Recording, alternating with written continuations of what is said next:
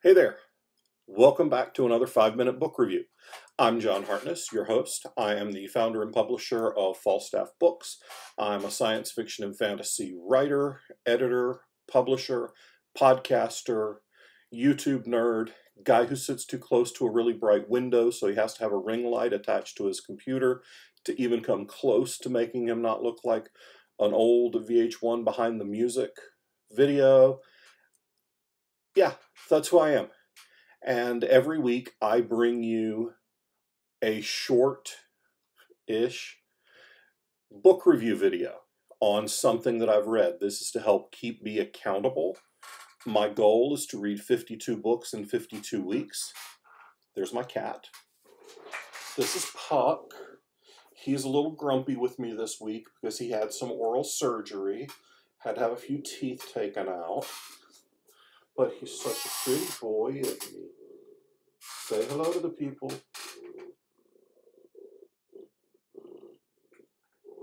That's hello in Puck. Or maybe it's, hey, this is all right. You can pet me.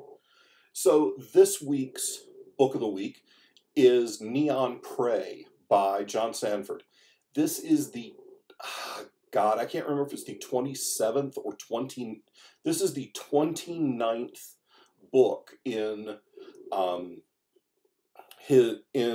John Sandford's Prey series, which stars police detective, game designer, now federal marshal Lucas Davenport. Lucas Davenport is basically a manhunter. He's the guy you call when you need to find somebody who does not want to be found. And in this book, he, just like in one of my earlier videos, Old Bones, in one of my earlier videos, it was a Preston and Child book that was a spin-off of their Pendergast series. Because this book is so far into the series, and it's been a while since I've read any Sandford, there are a lot of characters, bye pal, that I didn't necessarily know, but I didn't need to. The characters were clear and everything was explained well. This is a well-done, episodic, ongoing series. You can pick up Neon Prey, having never read another Prey book by Sandford, and you will completely understand what's going on.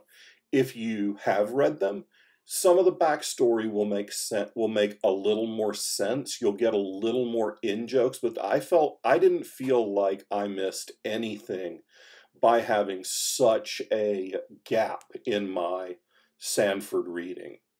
And I remember reading the first probably 5 or 7 of these books in quick succession. They're quick reads.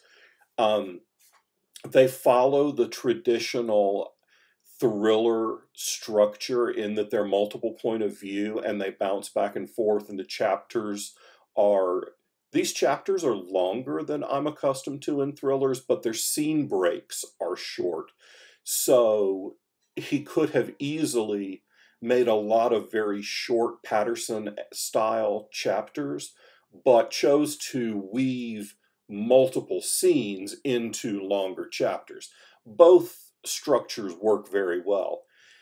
A really interesting thing structurally that this book does is it'll go through a sequence of events from the law enforcement point of view.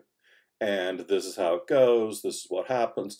Then when it switches point of view to the criminal's point of view, it backs up and shows the decisions that the bad guys make that lead up to the confrontations that we get throughout the book. There's a lot of action in the book.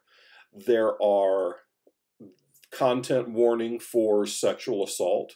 It's not graphic, but it's very clear that there are rapes being committed by the villains in this book, and you're pretty happy when people shoot some of those people. Yeah, spoiler, people get fucking shot in a John Sandford book. Practically everybody gets fucking shot in a John Sandford book. It's like somebody getting kicked in the balls in a Bubba the Monster Hunter book. It's just gonna happen. So be aware that that exists. Be aware that that's in there. I felt like this is very much a guy book. There are very few female characters. They're not terribly well constructed. They kind of exist. But the book is about Davenport, and Davenport is a big, old, upper Midwestern, Minneapolis, St. Paul dude with I don't know, the viewpoints of a middle-aged and older white guy living in America. He's not racist, he's not terribly sexist, but he does have some chauvinistic tendencies, and in this book, the women in the book aren't hugely, they aren't huge, they don't have a ton of agency, to use a more literary term. So that's one weakness to the book. I did enjoy the book. I finished it. It was exciting. It was a nice palate cleanser from some of the fantasy I've been reading. I like to do that every 2 or 3 books, is to switch up into a non-fantastical genre so that we ground, so that I can just step back into it reality-ish. I don't know if the gun stuff is right. It was right enough for me. I'm not a gun guy. I don't know if the cop stuff was right. I have my doubts about all of the jurisdictional things that were done, but it worked well enough. The book was good. All of these Prey books are good, and the earlier ones have more mystery to them and more a sense of a Criminal Minds episode. This one was more a chase novel than a figuring things out novel. So it's more for, if you're looking for higher energy, higher action, more pure escapism, where kind of think of it like a stereotypical John Wayne movie or a Dirty Harry movie. There's a tough guy, he gets his bad guy, he kicks his ass, and all is right with the world. It's not deep. We're not digging for the meaning of life here.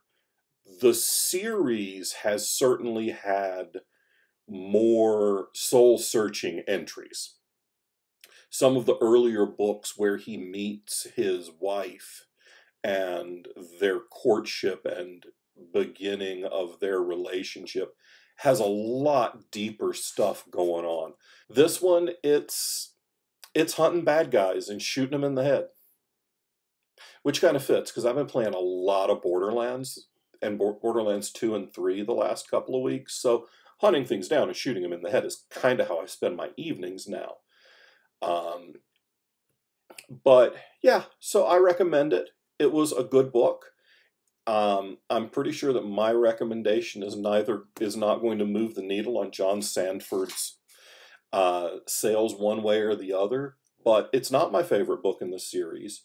For that, I think go back to some of the very early books, or there was a book that featured Virgil Flowers, and I listened to the audiobook on that one, and I enjoyed it quite a bit. Also, a lot of the earlier books, Sandford added a playlist. Excuse me. It's pollen, I swear. He added a playlist because music was very key to the content of the book, and I enjoyed that. That was less of a thing here. So While I recommend this, if you can pick it up for a few dollars, I got it for like $3 on ebook. I think that was a promotional price because the next book is now up for pre-order. But if you can get it for a few bucks on ebook, give it a shot. Neon Prey by John Sadford. Might be the weakest entry of the books that I have reviewed so far this year, but still a 4-star book. I still enjoyed it.